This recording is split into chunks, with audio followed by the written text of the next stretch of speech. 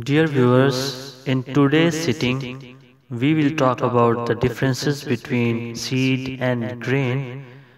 These are actually not too much different, but just a technical difference, and we will try to clarify to all our viewers the differences. So, we will start discussion about that, especially in case of the cereals. In case of the cereals, seed or grain may be the overlapping or maybe the different. For example, in different contexts, we can say the same thing as a seed or same thing as a grain, especially in case of cereals. We will try to further understand that particular difference under which we will say the same thing as a seed or same thing as a grain. First of all, the very general and the basic difference, seed is always used as a unit of reproduction. Seed is used for sowing and for getting the next generation of the crop. Whereas the grain is concerned, the seed of cereals is called as grain. And secondly, the grain is basically used as food only and not used for sowing or reproduction purpose. Seed is capable of producing another plant. As we sow it, it germinates, establish into the seedling, and the next whole generation we can get it from the seed. But in case of the grain, it may be or may not be used as to reproduce the next plant. Because in case of the cereal seed, that is called grain, we can use it as a food or we can also use it for sowing purpose. Another difference is seed actually belongs to every flowering plant family. Gymnosperms also produce the seed, but those are naked, not covered inside the fruit. But especially we will talk here we will talk about the flowering plants. In those cases, they produce seed. But the grain actually only belongs to the grass family. And generally, seed has three basic components: embryo, endosperm, and seed coat.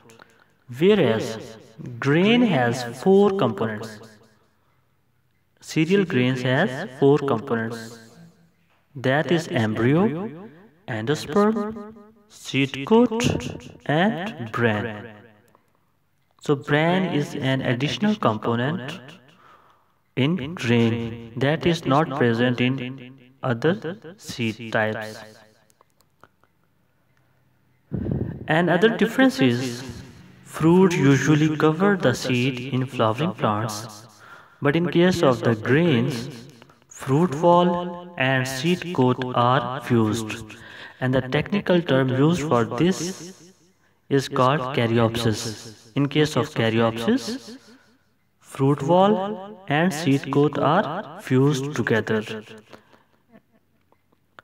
And in another difference is endosperm is used as food in case of the seed, whereas caryoptic fruit is used as food in case of grain.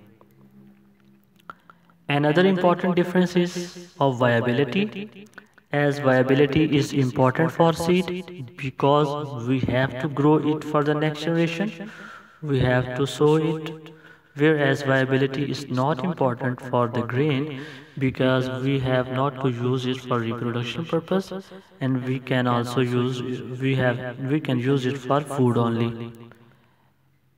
As the seed is concerned, we can treat it with the chemicals or the fungicides because when we have to sow it, it can get infected by the soil microbes. to give it protection during the germination process, it can be treated with the chemicals. But whereas in case of grain, when we have to use it for the food purpose, it cannot be treated in any ways. So when we talk about the examples, we can say maize, wheat, rice, or the oat, a caryoptic fruit, as a seed when we have to use it for sowing purpose. And we can say maize, wheat, rice, or the oat caryoptic fruit as a grain when we have to use it for food purpose. And another example, oilseed crops are having the seed, vegetable seeds. Vegetable crops are producing the seeds, but these types don't, we say it as a grain. So this is the whole story of the difference between seed and grain. Thank you very much.